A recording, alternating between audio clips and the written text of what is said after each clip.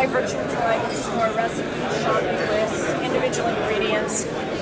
Now normally, the shopping list, I can select any item in the shopping list to actually alter the content. The other thing I might do is, if I have ingredients already out, it will focus the shopping list around those ingredients and then ask if I want to do something with adding or removing quantity of those, assuming I'm using them physically. When I'm finished with shopping lists, I can save them back in the drawer so that I can access that content later.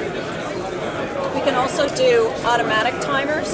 So for something like ice cream or frying meat, something like that, we want to know when it needs to go back in the fridge or freezer. So we can have a timer set that will notify you automatically about something that needs to go back in the fridge or freezer.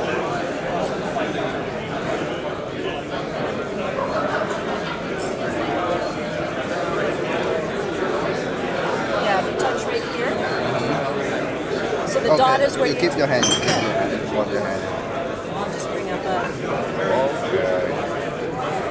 Okay, so we can...